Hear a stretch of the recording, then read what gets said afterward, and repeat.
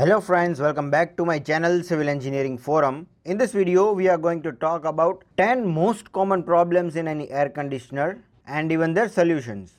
Now if you are thinking your air conditioner is not working correctly or there is any damage or anything, watch this entire video because these are the most common problems people come across while using any air conditioner, and maybe you can solve it by yourself. Now without wasting your time, we would quickly start with the problem number 1, that is dripping or leaking water. This is one of the most common issue faced by any AC user where water starts dripping from the indoor unit of your air conditioner. Let us see why this happens. And sometimes even wall dampness is seen on the particular wall on which your air conditioner is installed. While installing AC, if the drain pipe is not fixed correctly, then it is possible that instead of water getting in the drain water outlet pipe, it might find its way through anywhere else inside the indoor unit itself. And the wall beneath may absorb this dripping water, leading to the damp wall, which we come to know after about a week or two of using the AC. To prevent this from happening, while you install your air conditioner, make sure to fix copper drain pipe connecting indoor and outdoor unit correctly with nut bolt such that water does not leak. Now it is possible that this drain pipe might be fixed correctly, but due to some dirt particles or anything, your drain pipe might be blocked, and again water may not be able to pass through it. And one more possibility might be due to the extreme weather. Direct sunlight on the exterior wall outlet pipe might break it, and again the same problem might be experienced of blocking water outlet.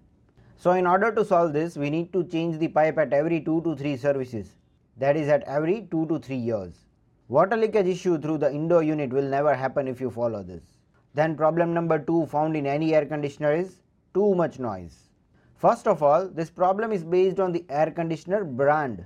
If we talk about the top selling brands like O General, Mitsubishi, Daikin, Samsung, LG, then Panasonic, these air conditioners produce noise less than 50 decibels sound. This is based on the study that consistent sound more than 50 decibels might create discomfort for the users.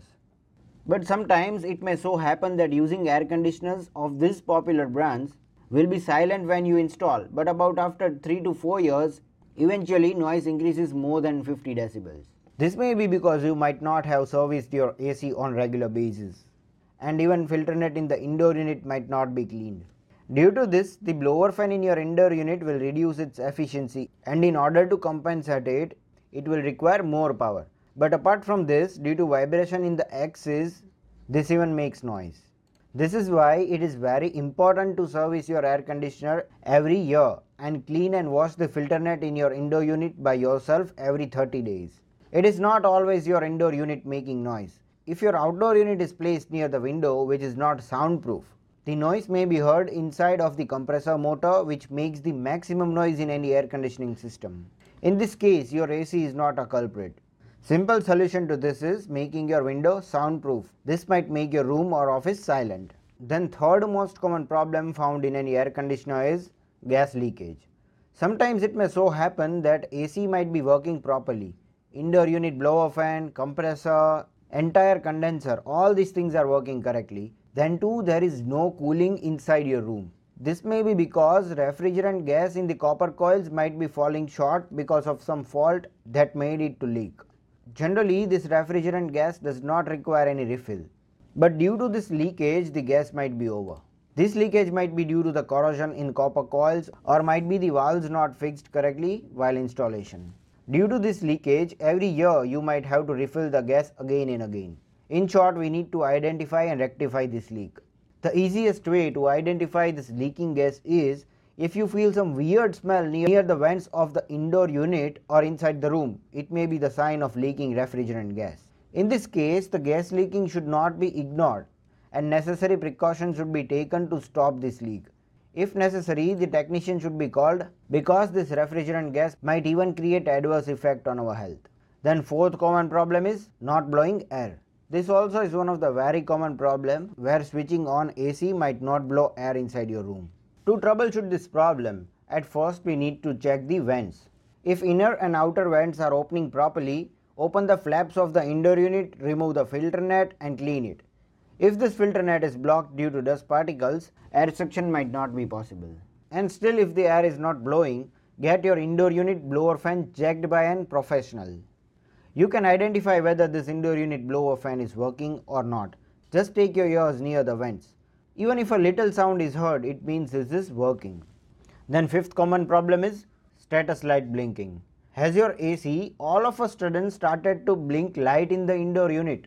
This should not be ignored because this means your air conditioner is facing some performance issue.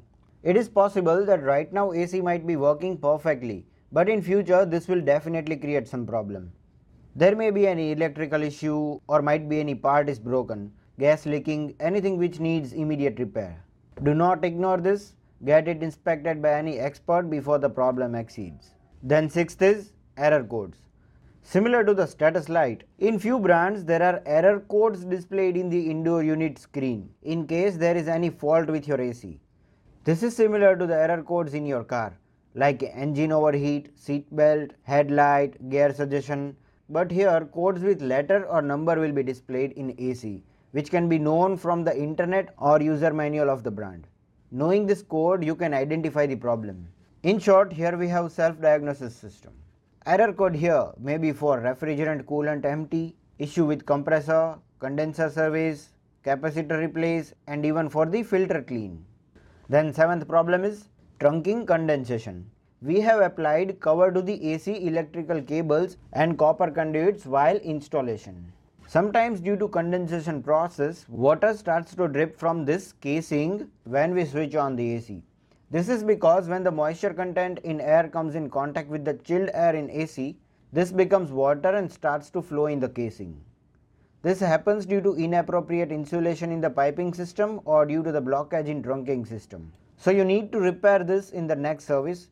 This does not damage any other part, so it is not urgent, but make sure that it is done without fail. Then eighth problem is weak capacitor.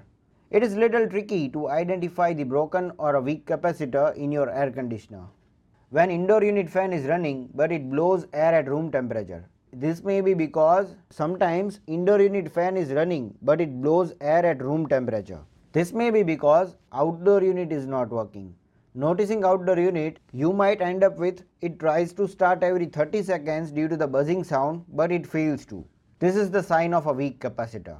You need to replace it. It is also possible that outdoor unit fan may also be working but the compressor is not starting at all. Even this is the sign of a weak or a dead capacitor. Then problem number 9 is issue with the condenser fan motor.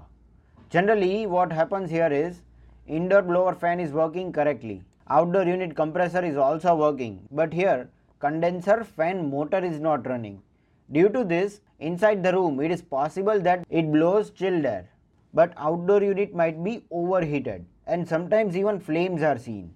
This may be because you might not have started your AC since about 2 to 3 years and due to this motor is jammed.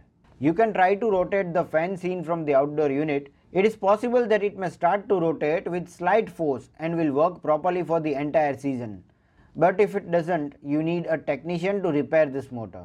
Should not use it in this situation before repair. Then our 10th and the last problem is AC tripping problem. Sometimes it so happens that as soon as you switch on the AC, the MCB gets tripped. So here main thing you need to check is current.